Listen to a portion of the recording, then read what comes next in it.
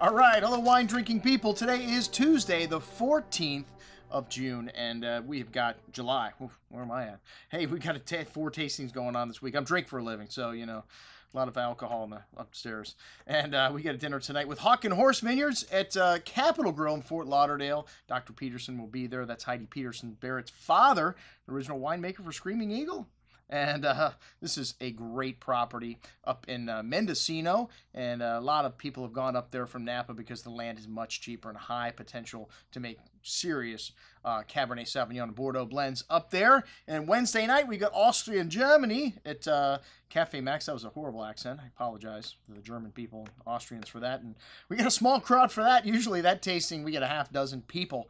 And then we've got Thursday night here at the store, Bouchard Parafields, Burgundy, one of my favorite topics. And speaking of Burgundy, we have got an incredible offer for you, our Burgundy lovers, here, going all the way back to 1966. Some of the top names in Burgundy: Ponceau, Louis Jadot, Premier Cru, Grand Cru, and Village Wines from incredible vintages: 85s, 83s, 76s, 78s. And just look at these wines. They are in impeccable condition. The color on these wines, beautiful. And you know, one of the things with old Burgundies, you've got to prepare them properly. They're going to have a little sediment in them. So I always tell people you got to stand them up, or don't even pull them out of the cellar. Don't stand them up if they're laying down, because the sediment is all along the side of the bottle. A lot of people feel like you shouldn't decanter Burgundy. Well, let me tell you, any wine with sediment in it needs to be decanted, in my opinion,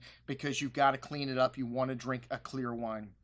Some Burgundy aficionados would disagree with me on this, but I just had lunch at La Tour d'Argent, and we had a 1990 Burgundy from J.J. Conferon, Chambolle-Musigny Premier Cru, and the wine, even though they pulled it out of the cellar and put it in a cradle, they poured it right over the sediment, and by the time we got to the third glass, the wine was all shaken up. Some people feel like, oh, there's sediment all in our glasses, and some people feel like, you know, the bouquet is lost, little subtle nuances, but I don't know. I've never found that to be the case. And like I said, I like to drink clear wine. And when you're drinking old wines like this, to me, you always get a better experience when they're prepared properly. So if you love old Burgundies, like I said, you want to make sure you clean these wines up before you drink them, because they will be much more enjoyable. And like I said, some great names, great Provence, and the prices on this offer, you will not be able to find these wines cheaper anywhere in the world. We've got incredible pricing,